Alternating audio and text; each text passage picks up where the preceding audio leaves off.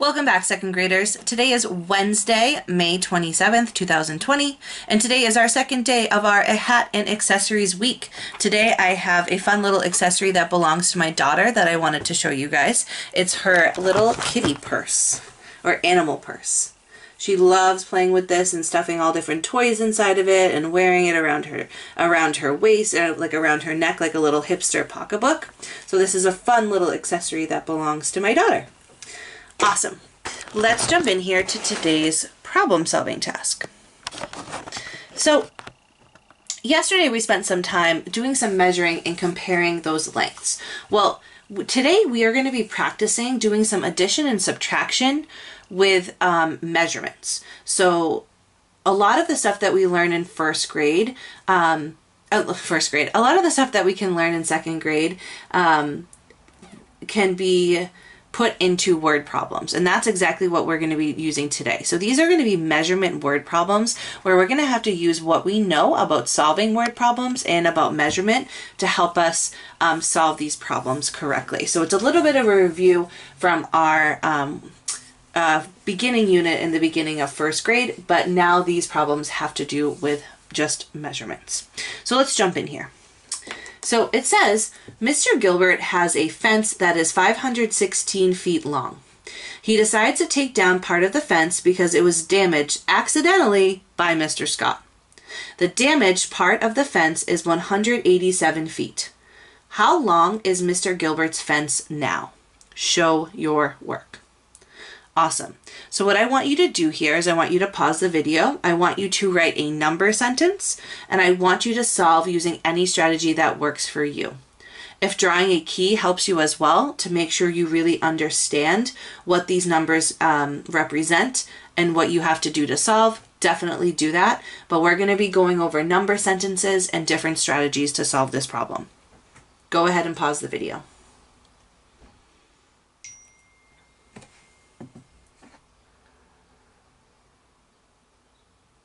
Great. Hopefully you've had a chance right now to solve this problem, and now let's go over it together. Remember, we are going to be using addition and subtraction to solve word problems about measurements. So we know that Mr. Gilbert's fence is 516 feet long, but he has to take down a part. This idea of taking down, that means he's going to have less of his fence. So less. The reason why he has to do that is because it's damaged. And that part that was damaged measures 187 feet. So if he has 516 feet, but then he has to take down 187 feet of it because it's damaged, we have to figure out the new length of Mr. Gilbert's fence, and that means we need to do some subtraction.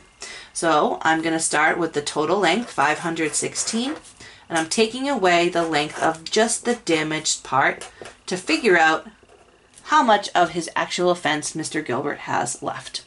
So let's show you a couple different strategies to solve this problem to get your answer. So I'm going to split my paper in half here. And the first strategy I'm going to show you is base 10 blocks.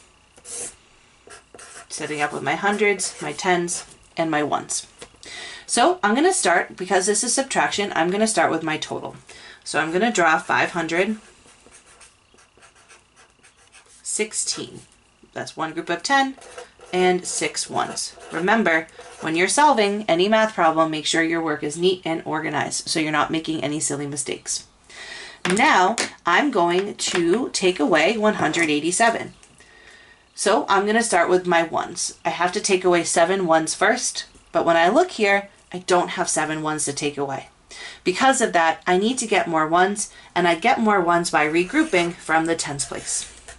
I'm going to regroup my 10 for 10 ones because one group of 10 has the same value as 10 ones. Now I'm able to take away 7. I have more than enough. So 1, 2, 3, 4, 5, 6, 7. I'm left with 9. Awesome. Now I have to take away my tens. I have to take away 8 tens, but I have no tens anymore because I regrouped the one that I had. So I have to regroup one of my hundreds for 10 tens. 10 tens has the same value as 100. So now I'm able to take away my 8 tens. 1, 2, 3, 4, 5, 6, 7, 8, and I'm left with 2. Great. Now I can take away my hundreds, just one group of 100, and I'm left with 1, 2, 3. Okay, so the first time I solved it, I got 329, and that was solving with the subtraction number sentence. I'm going to check my work now, and I'm going to check my work by doing a different strategy. I could do the subtraction algorithm over on this side, but what I'm going to actually do is I'm going to add the parts that I know together. So I just figured out that I think my answer is 329, and that represents the total length of Mr. Gilbert's fence now. But if I take that part and add it to my other part, I should get 516. And if I do get 516, that means that I solved it correctly. So let's take a look here. I'm going to start with my bigger part, 329, and I'm going to add 187 to it. This strategy is solving with the inverse, checking your work with the inverse. So let's add by adding my ones together. 9 plus 7, that equals 16. So that's 6 ones, and I regroup my 10 ones into my tens place because it has a value of 10. 1 plus 2 is 3. 3 plus 8, that's 11. So that means 110 is in the tens place, and I regroup my 10 tens into the hundreds place because 10 tens has the same value as 100. 1 plus 3 is 4. 4 plus 1 is 5. So I got 516, which means that 329 is the correct answer because 516 is the same total that I got here and I had to start with. Awesome. So today we are going to be practicing solving more measurement word problems. So let me turn my page here, and we're going to do the first one together, and I'm going to have you do 2 by yourself. A runner has been training for the Boston Marathon. In her first month of training, she ran 96 kilometers. The second month, she ran 82 kilometers. This month, she ran 79 kilometers. How many kilometers did she run to prepare for the race? Remember, this word problem has kilometers as the unit. Kilometers is the way that you measure really long distances that you would travel by car or by train or by bus or by plane. In the metric system. In our customary measurement unit, we would use kilometers to represent, we would use the version of kilometers that we would use would be miles, okay? So really, really long distances. Awesome. So if we're going to go over this together, we know that the runner is training for the Boston Marathon, and we know how much she trained for the first 3 months, the first month, the second month, and now this month. And we had to figure out how many kilometers did she run to prepare for the race. So that to me is asking me how many total kilometers. I'm looking for the total number. So I have to add how many kilometers she ran in the first month, the second month, and now this month. So it says here that she ran 96 kilometers in the first month. Then the second month she ran 82 kilometers. And the third month she ran 79 kilometers. So I'm going to add these 3 numbers together. But I'm never going to add 3 numbers together. I need to just add 2 at a time. And when I add 2 at a time, I need to look at my ones place to see if any of these numbers would make a friendly 10. Would these make a friendly 10? I don't think so. 6 and 2 make 8. 2 and 9 make 11. 9 and 6 make 15. So none of these are going to equal a friendly 10. So I'm just going to start by adding the first 2 numbers. I never want to add 3 numbers at a time because that's when I make silly mistakes. So I'm going to add my first 2 numbers and then take that answer and add it to my third number. So 96 plus 82. Doing a little algorithm work. 6 plus 2 is 8. 9 plus 8, that's a tricky fact power one, but we know that 9 plus 8 equals 17. So that means you have 7 tens and you regroup your 10 tens into the hundreds place. So 1 plus 0 is 1.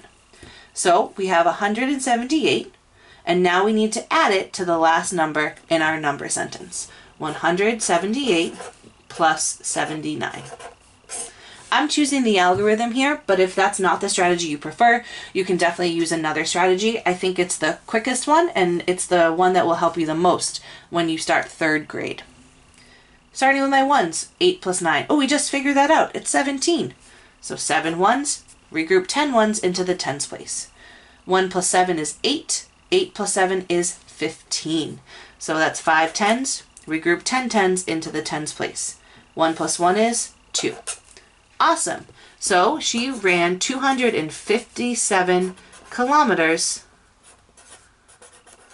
to prepare for the race. Fantastic. Now I have 2 other word problems for you that I want you to work on. I'm going to zoom out so you can see both of them. And I want you to work on these 2 problems. And to do so, please pause the video right now so that you can start working on them. We'll go over the answers to these problems when you're done.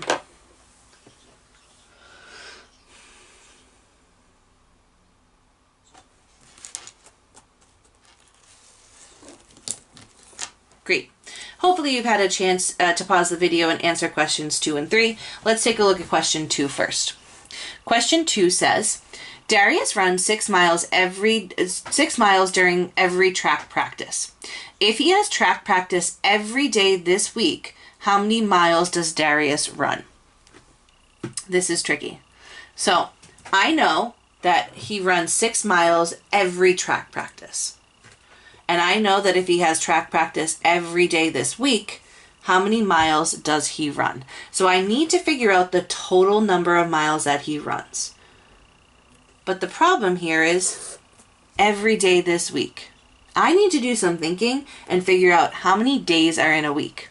Well, there are 7 days in a week.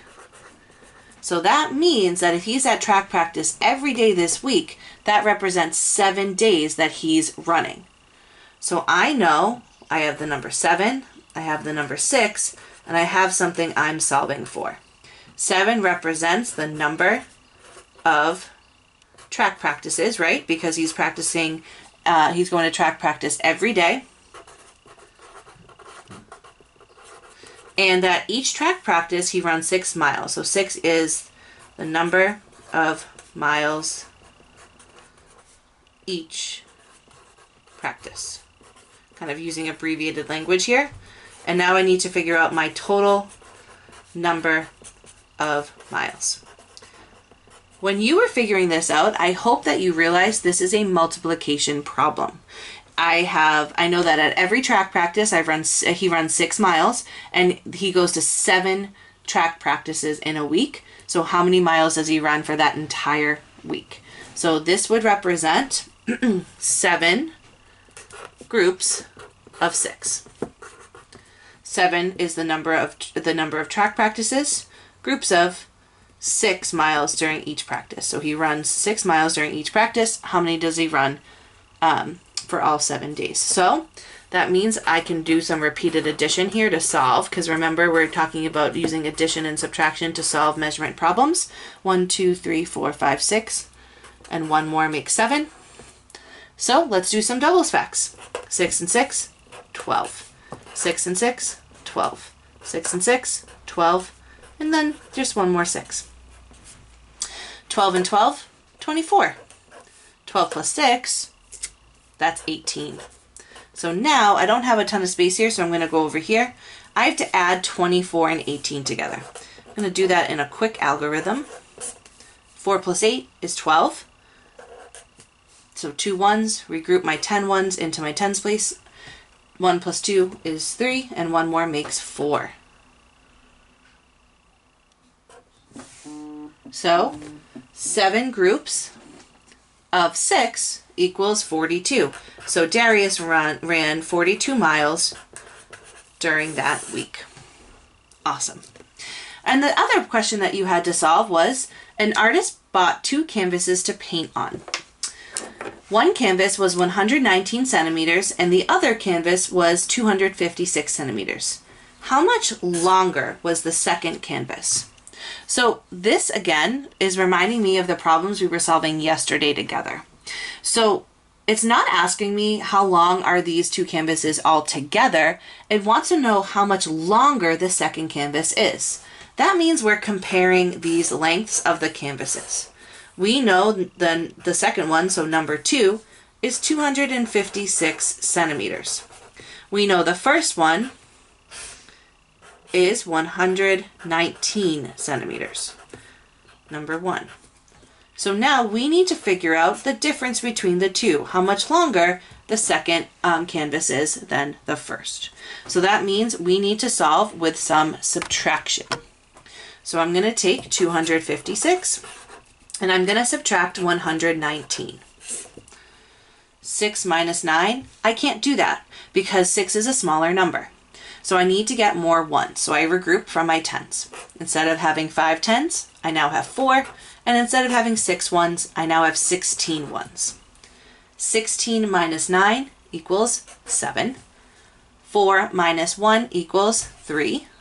And 2 minus 1 equals 1. So the second canvas is 137 centimeters longer. Awesome. If any of these questions that we went over today were confusing at all, if you need a little help from your teacher just remembering how to solve these word problems, definitely please reach out to them. Or if you have a meeting scheduled with them, definitely bring this up in your meeting. Right now is your chance to go ahead and solve your exit ticket. Your exit ticket is attached to this lesson on Seesaw. And if you have any questions at all, please don't hesitate to reach out. I hope you have a wonderful rest of your day and keep sending in those hat and accessories week's pictures so that your teachers can see them and the school community can see them and smile. Awesome. See you guys tomorrow.